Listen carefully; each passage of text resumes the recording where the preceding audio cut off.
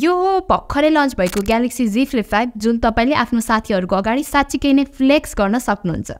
Flexing apart Galaxy Z Flip 5 मा के कस्तो नयाँ अपग्रेड्सहरु आएको छ त compared to last year Galaxy Z Flip 4? Let's find out in this video.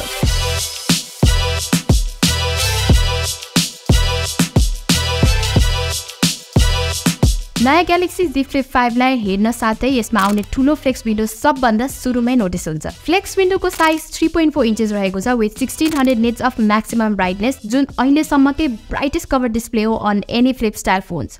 So आउटरमा cover display use गर्न गाह्रो हुने छैन। ठूलो कभर डिस्प्ले भएकोले गर्दा अब तपाईले मेन क्यामेराहरुबाट सेल्फी फोटो और भिडियोजहरु लिनुहुन्छ भने फिल्टर भ्यू धेरै पाउनुहुन्छ। Also, now we can reply SMS directly from the Flex window, watch YouTube videos and turn customization र widgetsहरु पनि available छन्। Another upgrade भनेको Galaxy Z Flip 5 मा पनि new and improved hinge use भएको छ जसले गर्दा Flip 5 completely fold हुन्छ with zero gap जुन last year को Flip 4 मा थिएन।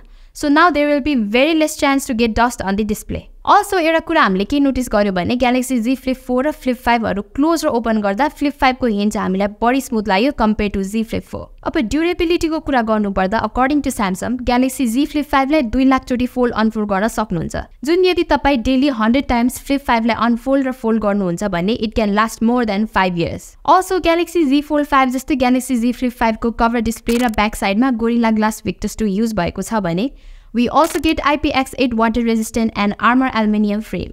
नयाँ Galaxy Z Flip 5 मा हामीले latest Qualcomm Snapdragon 8 Gen 2 processor पाउँछौं जसले गर्दा परफर्मेन्स र ब्याट्री लाइफ दुवैमा इम्प्रुभमेन्टहरु एक्सपेक्ट गर्न सकिन्छ। यसैगरी पोर्ट्स एन्ड बटन्स को कुरा गर्नुपर्दा राइट साइडमा पावर की आउँछ जसले फिंगरप्रिन्ट स्क्यानरको पनि काम गर्छ। त्यसकै माथि चाहिँ हामीले भल्युम रकर पनि पाउँछौं। टप साइडमा एउटा माइक, लेफ्ट साइडमा सिम कार्ड स्लट र बटममा चाहिँ दुईवटा माइक, टाइप सी पोर्ट र लाउड स्पिकर रहेको छ। फोनको थिकनेस फोल्ड गर्दा 15.1 मिलिमिटर हुन्छ भने अनफोल्ड गर्दा मात्र 6.9 मिलिमिटर हुन्छ। whereas weight भने 187 ग्राम रहेको छ।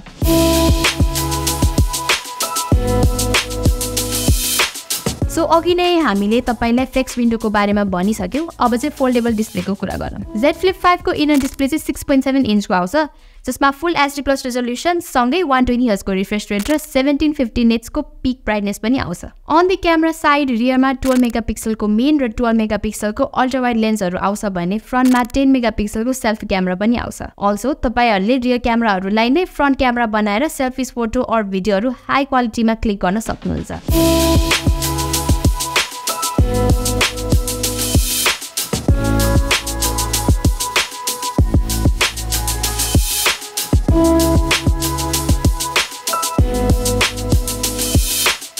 Out of the box, तपाईले Galaxy Z Flip 5 मा Android version 13 पाउनुहुन्छ with One UI 5.1.1 skin on top र अरु Galaxy फ्ल्यागशिप फोनहरु जस्तै Galaxy Z Flip 5 मा पनि Samsungले 4 वटा मेजर Android अपडेट र 5 वर्षसम्म Android सिक्युरिटी अपडेट पनि प्रमिस गरेको छ। ब्याट्रीको कुरा गर्नुपर्दा यो फोनमा 3700 mAh को ब्याट्री आउँछ एन्ड कम्पनीको अनुसार Galaxy Z Flip 5 मा तपाईले 20 आवर्स सम्म नन स्टप भिडियो प्लेब्याक गर्न सक्नुहुन्छ on a single charge।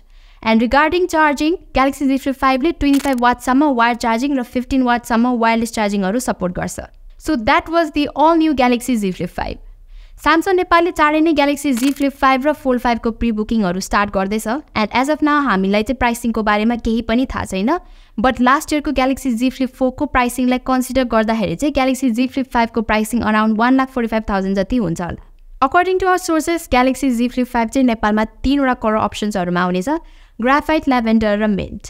And Galaxy Z Flip 5 चाहिँ only one storage optionमा अवेलेबल हुनेछ, 8GB RAM and 256GB storage। So तपाईहरुलाई चाहिँ Galaxy Z Flip 5 कस्तो लाग्यो कमेन्ट सेक्सनमा भन्न नबिर्सिनु होला। Also, don't forget to watch our Samsung Inside Finance video where you can win a brand new Galaxy E24 smartphone as well। यति भन्दैमा म वर्षा राय आजलाई बिदा लिन्छु। See you in my next video. Bye!